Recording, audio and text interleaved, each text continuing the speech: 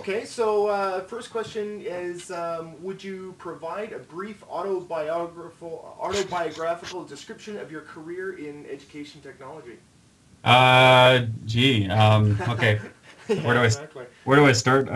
Really, I started as an English history teacher, so I wasn't interested in it at all. I remember taking an undergraduate course with Len Proctor back in the day when I did my B.Ed, and that was all hypercard and that sort of stuff, and I could care less about it. But Okay. really, I started off wanting to teach English history. I ended up in the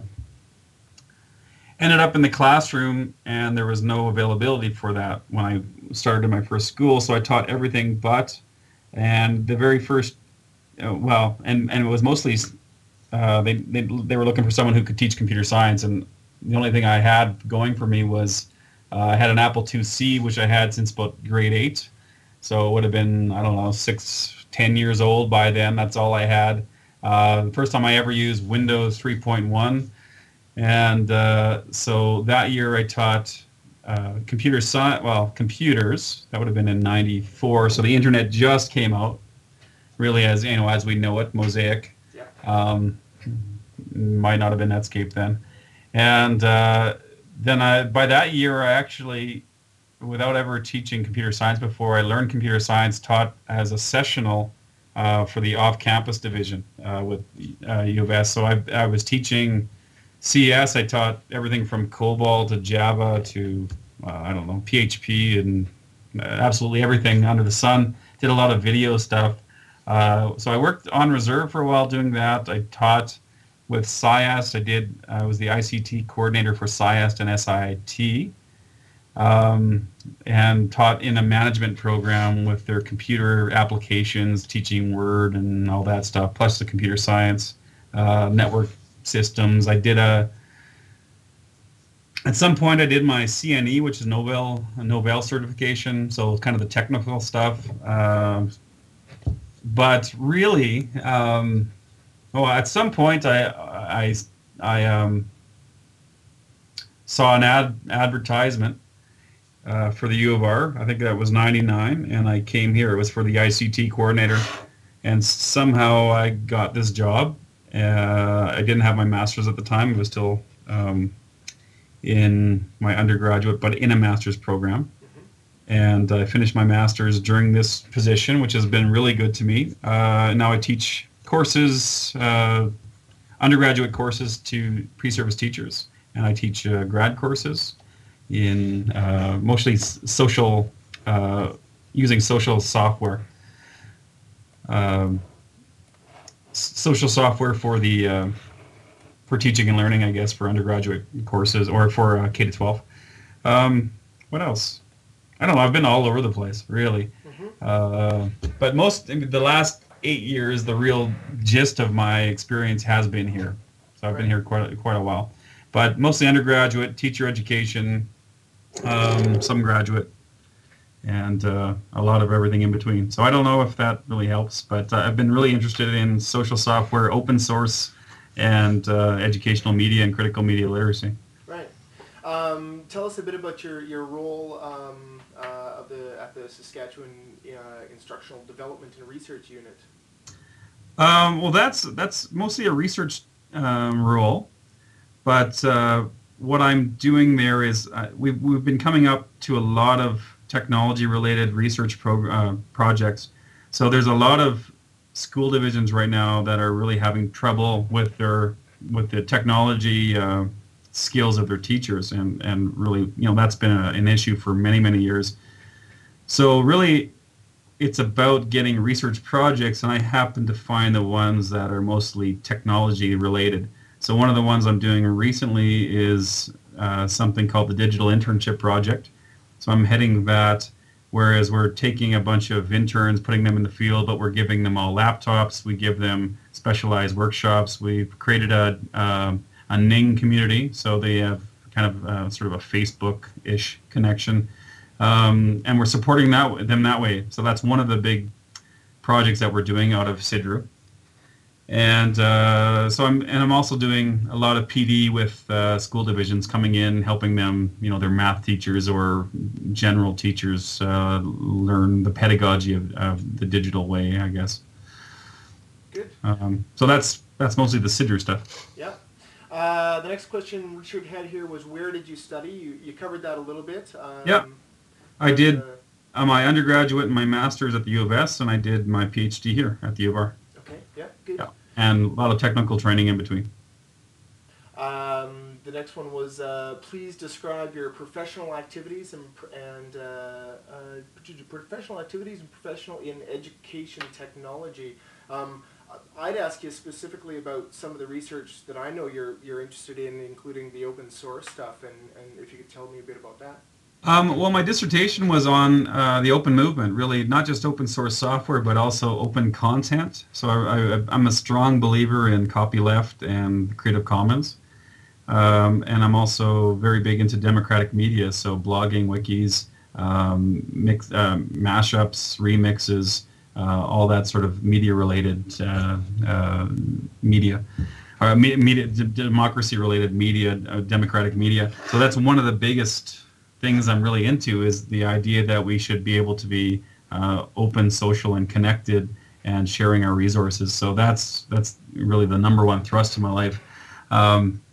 So the particular study I did as my dissertation was looking at teachers over a couple of years, and looking at their attitudes and kind of posing or comparing those attitudes with sort of the typical teacher. So out of that, I came up to a couple diagrams, for instance, sort of the traditional teacher who's not genuinely connected to a number of others outside, and then there's the connected teacher who's connected through blogging, wikis, social networks, through a number of media, YouTube, whatever else, but also who is not just focusing on the consumption of curriculum and the regurgitation, but also in the actual remixing and sharing of media. I think that's one of the biggest things. With a connected teacher, they tend to share more. Right. And just the idea of collaboration is really tough. In the academy or the university, it's even tougher because a lot of traditional professors have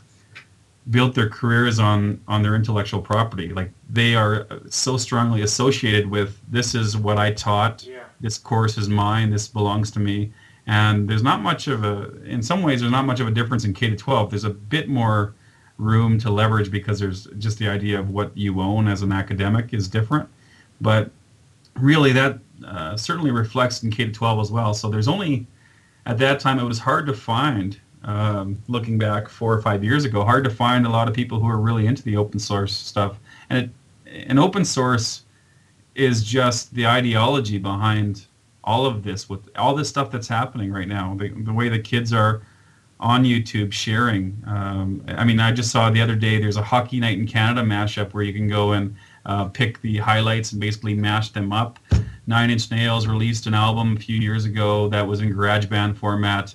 Beastie Boys have released their riff, almost everything from their albums, and to encourage you to actually mix these things and put them together, and the whole idea of sharing alike, share alike, bring it back to the community, see what you can do with it, and it produces a buzz around these artists, and it produces a buzz around the original content creator. Lessig did. Wrote the book Code, then he wanted to do a revision, so he put Code 2 out on the web in a wiki form, and then he was able to take that, create a whole new revised book, and then he sold it in Amazon format where people could buy it, and then plus the Creative Commons format where they could, download it for free. The whole shape of knowledge and intellectual property is changing so quickly. But what do you think is the thing that's holding that back the most, or that's what's the thing you come up against in that? I'll show you the book that I'm reading. Well, one of the books I'm reading right now. It's if you can see this, Starfish and the Spider. It's by Brafham and Beckstrom. Starfish and the Spider. Basically, it actually starts off really nicely with talk about, it starts with Napster and how Napster kind of moved into Kazaa, and then Kazaa moved into LimeWire, and then BearShare, and kind of like down the road. And as each of these models went down, they become increasingly decentralized. There was always something central about them until you get into something like BitTorrent, um, Emule, and that sort of thing. And so, like even Kazaa, there was a centralized advertising model with them. And it looks at how decentralized organizations have really had success throughout the years, and they talk about a number of traditional models as well. But the old industries and the old models of productions and consumption just trying to hold on to something that doesn't exist. Had the big companies embraced a Napster-like model, none of this would have been happening. Like if they would have just said, okay, something huge has changed, we need to do something about this right now. But they're continuing to hold on to digital rights management. Schools are the same way. We have in Australia, there's a kid known as the porn cracker. They put in this huge filtering software across all of the schools in Australia. This kid hacked it in 30 minutes. And, it was multi-millions of dollars that basically are wasted because there's no point holding this down. You can't. The iPhone was cracked by a 17-year-old. The DVD code, HD DVD, all that stuff has been hacked, all by youth. And there's no point in holding on to this control. So it's the idea of relinquishing control and looking at new models and how to exploit these. And those people that are accessible, and those companies that are successful today, minus a few, are starting to see that. Apple still hasn't got it right. They're still locking down the iPhone like crazy. And that's going to be the death of them in the end. I sold my Apple stock. I don't know. I just can't deal with them anymore. I've made my money several times over them, but they get so close to perfection and they just can't do it right philosophically. Anyway, so I think it's the old models continuing to be there, whereas the new, there's got to be, but I think there's got to be that tension. Even if you look at copyleft in itself could not exist without copyright, because you need that particular model for copyleft to exist. To have all rights reserved, or to have some rights reserved, you have to have the notion of all rights reserved, because it's all based on the rights that you give up, or the rights that you reserve as well. So in some ways it's an okay, at least you can see the difference between it. But there's a number of books on open source economies and so on that are really useful. I was just watching something with Guy Kawasaki the other day, and he was talking about how many stupid ideas make money these days. And nowadays, you don't have to spend $2 million to create a stupid product. You can do it for $25,000. And some of these, and he was talking about his company is Trumors, which is sort of like rumors, and they some are rumors and some are sort of a stupid idea. And he kind of went down the list. YouTube. If anyone would have said, we want to give you money to do this, everyone would have thought this is ridiculous. eBay didn't make any sense at the time. Like all these kind of stupid ideas are the big ones. Google, like how were you going to make money as a search engine back then? But all of these made huge money. But now you don't have to put $2 million into it. You can put $25,000 in, and you can and make some decent stuff because of things like open source and all these tools that are on the back end, low cost hardware. All this stuff is happening. So it's an interesting world that we live in now. Who is the most, who was, or maybe who is now the most influential educational technologist in your career, and why? Well, it goes right back to Rick Schweer, actually. I wouldn't be in this place right now if it wasn't for Rick. Rick's always been a mentor to me, and I mean, it's not so much about obviously he's incredibly knowledgeable. I've seen his list of articles, and I would have to live 3 lifetimes to print as much as he's done and to publish as much, and it's embarrassing sometimes when I look at mine. So I honestly have to live another 40 years. He's done amazing things, and more than anything, he's an awesome guy, and an amazing teacher. And he's won awards. He won the 3M award a while back, and he was one of the most observing people I've ever seen for an award like that. So his style, his knowledge, his personality, it's been number one. And I think that's really important as a teacher. And like seeing someone like Rick, I can just basically know what I want to look, what I want to do in the future. I mean, he's the guy that puts me, kind of inspires me every day. In terms of knowledge, there's a number of other people that are also inspirational to me. Lawrence Lessig is one of the big guys, and he's the guy who formed the Creative Commons. I can go back to Richard Stallman, who's one of the open source founders. I think he's a big influence. His ideas, I think, are really important. Michael Geist is an important guy. He's a guy. He's at, I think, the U of T now, but he's kind of the Canadian Lessig. And guys like that, I think, are with the big ideas, I think, are really important.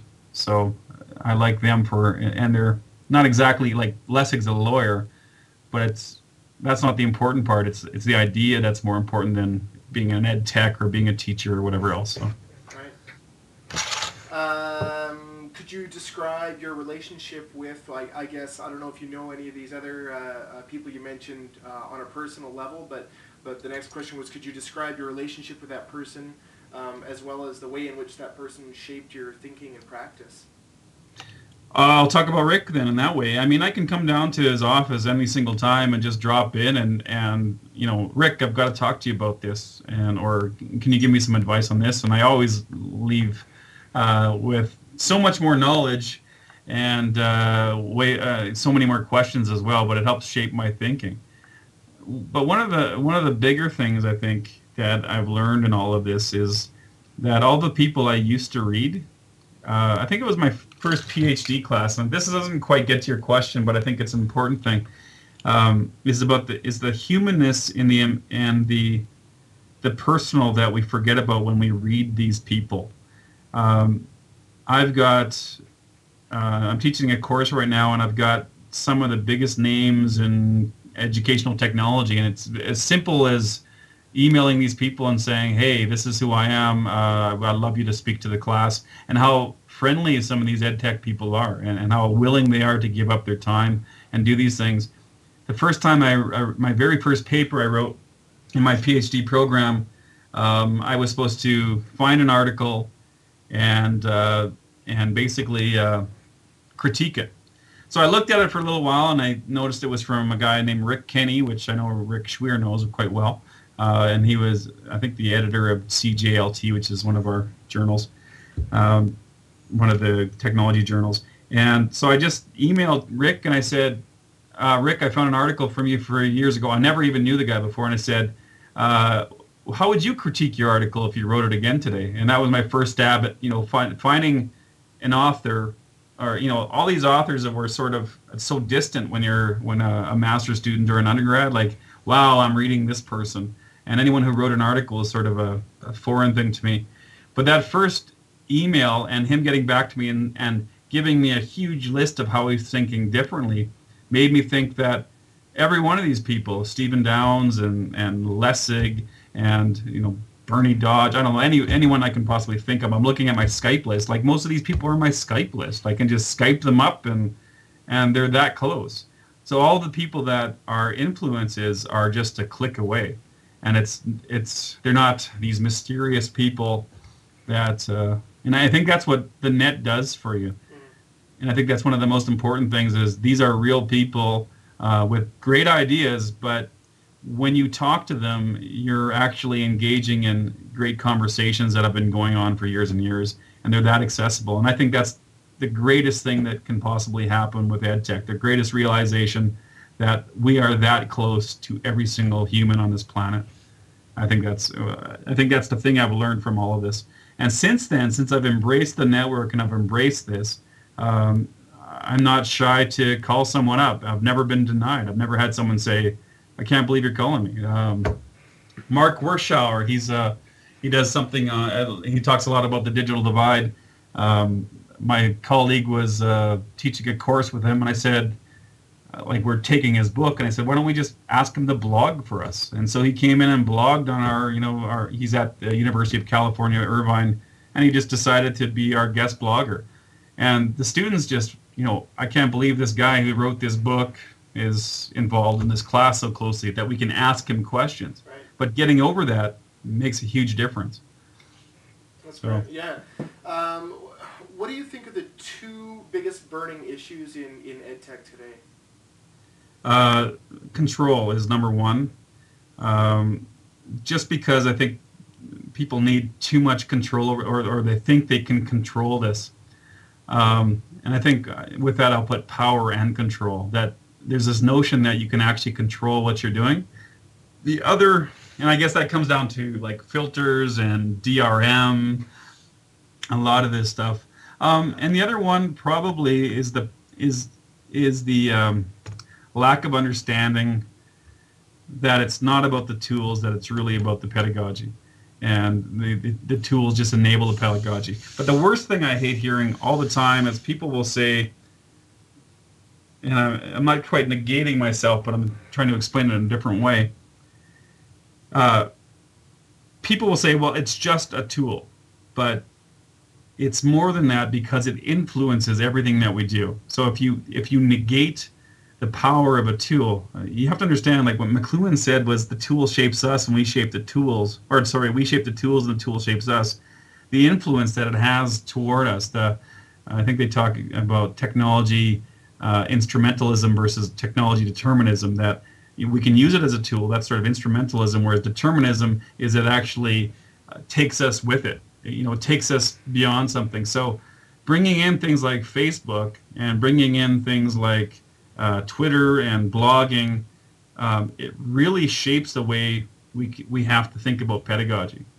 And I think that's one of the biggest things is people don't quite understand that it's not just tools. It's actually how the tools will shape pedagogy. What potential, what can you do in a classroom now in Snow Lake, Manitoba that you couldn't do before, and how does that change your pedagogy? So I think that's one of the biggest issues. So I guess number one was people thinking that they can control any of this, that we can put it back in the box and it'll go away. The other thing is not understanding the power of this to change everything. Like it absolutely changes everything.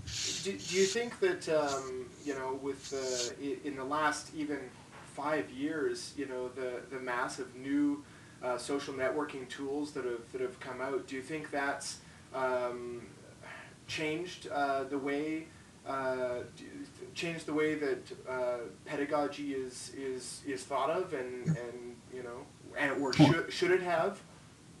I think it does, but I don't think it's happening we have to understand as ed techs, we're still very much on the fringe with everything we do. And the teachers I see that are using it are certainly the exception. So yes, for those people who are actually embracing it, it is changing pedagogy. It is changing the way they teach. And teachers today actually have better opportunities for personal learning. And that's one of the biggest things. They can actually learn from the network in a number of ways that they couldn't do it before. But we always have to go back to, we're talking 5-10% of the population if we're lucky. Mm-hmm. And so for this to actually sort of seep into the rest of it, most of them aren't changing. Like none of this is happening. And there's a number of reasons why. Well, I don't want to change. I don't got the time. I don't, what's the point of all this? It's just technology. We don't have the money. I don't have the control. We have the power. It kind of continues to go on, and there's always excuses for it.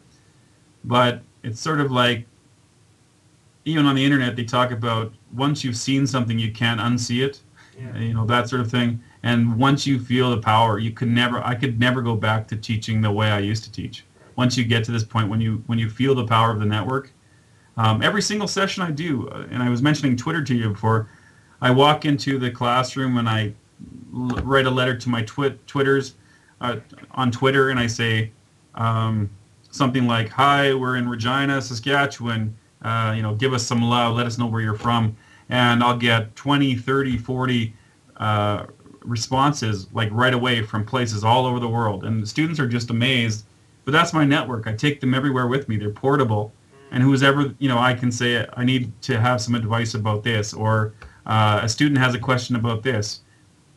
that's one of the biggest changes too. When they talk about know-how knowledge and know-what knowledge, it used to be we knew what to do, but now it's more important we knew how to find it. Like I have Google tip of the tongue syndrome all the time. Like I feel my brain slipping in terms of how much knowledge I can carry versus how I can find them. And I have this, like my wife will call me like ask me something, because I'll put my computer away and I'll say, we'll have a conversation, and she'll ask me a question that she knows will just kind of egg me on. I just have to go run to my computer to Google the thing. And I might have known that in the past, but I don't anymore, but I know how to get to it. I carry my iPod Touch, everywhere I go. It's got Safari on it. It's got my mail, but being too far from it. So I don't know if it's an addiction, but it's an extension of who I am. So that's what kind of goes back to personal learning. And it's a bit robotic, I guess, in a way that we have to have these attachments. But it's my personal learning network. What are your perspective thoughts, solutions can you provide then to those two burning issues? I mean, if teachers aren't embracing the technology, if the technology is growing at such a pace and the adaptation of that technology isn't growing at the same pace, what can be done? You know what? I think, well, for the first point I said, the whole idea of giving up control, thinking that we can control this, we've just basically got to say, no, we can't control this. It comes down to filtering things, for instance. I'm going to speak to a group of administrators in a couple of school divisions here, and administrators want to hear that. They want to hear support for filtering, and they want to hear support for security and all that stuff. And I support security, obviously, but I don't support any filtering. I think things need to be wide open because kids aren't going to learn about this stuff anywhere else. If you noticed, one of the big viral videos is known as Two Girls, One Cup. I don't know if you've heard about that. Anyway, so it's all over the place. You have grandmothers reacting to it. You've got kids at all ages reacting to this. That's viral. So obviously it's a disgusting video, but if kids all talk about this. I asked my undergrads, okay, how many people know what this is? And there's giggles and laughs, and everyone knew what this thing was. And for them to know that I know makes a difference, I think, because you can actually bring up some of these issues. Now, I don't know where you're going to do that with elementary kids but they may already be exposed to some of the stuff. But you're never going to hide this stuff. So that part of the control is, we talk about, I don't really like the term digital citizenship, but it's the best term I have right now. But I do like talking about the term integrity, because I think integrity is something that you can have across a number of circumstances. So how you act in the real world is a way you should act online, but we don't talk about that. We just sort of block out our online experiences and we forget about that. So in schools, we really have to deal with that. So giving up control and actually educating kids about these things and what it means to be responsible on the internet, I think is really important in the global connected world. And now I think the other question was, let me think, I forget. The other one was just the adaptation, the fact that teachers aren't necessarily embracing the new technology. Well, and they always won't, and I think teachers are exhausted. It's not just technology integration. They've got new things coming down the pipe all the time, and I think we have to leave them alone a bit. I mean, honestly, it's some of this stuff that comes through is garbage, and we continue. It's ridiculous. And then we move from one thing because we've changed our Department of Education, and there's someone that has something that they could have put down the pipe. One thing that's remained constant, there's a number of things. Kids need to learn. Kids learn better by constructing. That these things haven't changed, and one of the ways that we can actually construct well with opportunities that we haven't done before is using technology. There's basic things about learning. If we look just basically at what learning is and how we can mediate the best learning possible, that's how we get to teachers. We don't have to deal with all the all the lingo and so on. And I think there's always going to be resistance, and I don't see that as a bad thing. Resistance is good. The other book I'm reading is down the road is The Importance of Dissent, or I can't remember the actual title, but dissent is good. I mean, it's good to have people in society, because if we didn't have any dissent, we wouldn't be doing this. I consider what I do revolutionary in a sense that I'm different than most of my colleagues. I'm different than, and I try to push these ideas in schools. But if I probably wouldn't want to do this if 90% of the people liked what I did or agreed with what I did. It wouldn't be nearly as fun. Preaching to the converted is just not very fun. So I think, and I'd probably take a polar, I'd be the other 10% again. I hate technology. I'd be a Luddite all of a sudden, just for the, but I believe in this, and I think it's really important that way. What are you most enthusiastic about in your field that's coming up? I mean, looking into the future of ed tech, what are you most enthusiastic about happening? We're sort of in we've seen all the social stuff I think we're going to see for a little while. I think the next big thing is going to be robotics, honestly. We're going to get into robotics, and not the robotics that we see in the sci-fi pics, but like I mentioned here, the extension of oneself, I think, is going to be really, really important. So personal learning networks, I think that's where we're going to go. Things that are actually extensions of ourselves.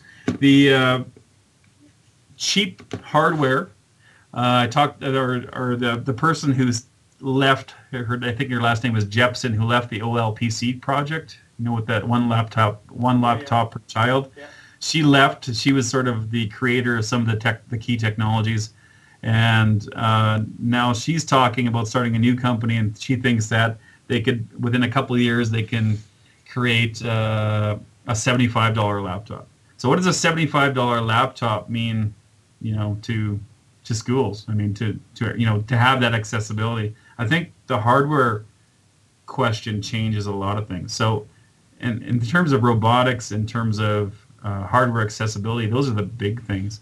And that will enable all of the other things that we're doing, because right now we don't have the technology, we don't have the software. I think those are some big things. The things I'm worried about right now, though, are net neutrality is going to be an issue. What Rogers and Bell and SaskTel or whoever else can do down the road, because they want to stop from the technical level who's sharing what and so on, and what that's going to mean. Those sort of things actually stopping all of our fun. I don't know, that could happen.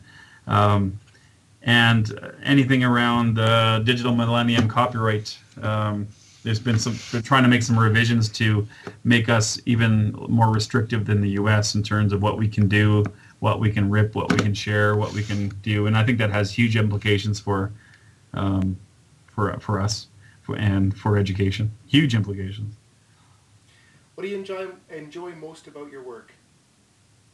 Connections, definitely. Some days I don't want to leave work while I'm still at work. I went to the gym today. I work 16, 17, 18 hours a day some days, and probably 7 days a week. I absolutely love it. It's the connections are so much fun. It's being part of the network and learning, and then being able to take my learning to my students is just a riot. It's so good. And it's become so much part of my experience. Like, I don't know who I'd be if I wasn't learning all the time, if I wasn't trying new things. I'm pretty spoiled here, because I can get the gadgets I want, and I can get the software I need, and so on. So I'm good that way, but they're getting a lot out of me too. So it's not that bad. I've got my quad or dual quad core machine here with 16 gigs of RAM, and I wouldn't have that normally. So it's I can do a lot of things here with that.